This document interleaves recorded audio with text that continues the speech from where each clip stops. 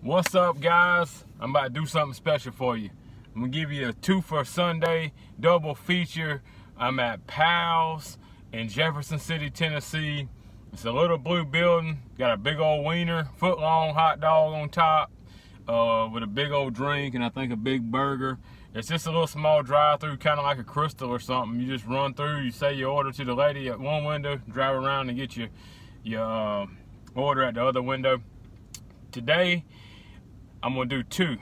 The first one is gonna be the chili dog, all the way, chili, mustard, and onions. I'm gonna give it a try. And then for the second one, I got a Barbie dog, which is barbecue slaw on a hot dog bun. Could be good.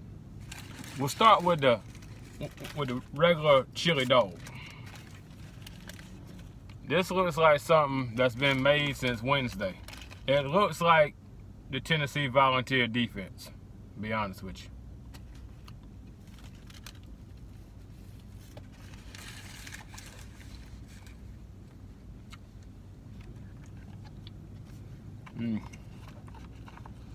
Man,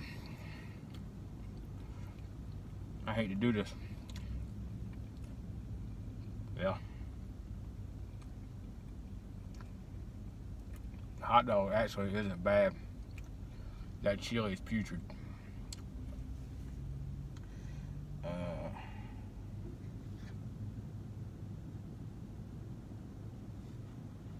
Hot dog's pretty good.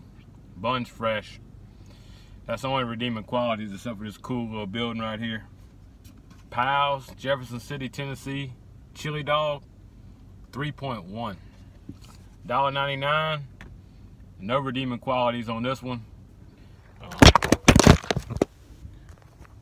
Uh-oh. That's how bad it is. Phone fell right off the dash. 3.1. That's a 0 in my book. No chili dog from Pal's. Barbecue dog up next.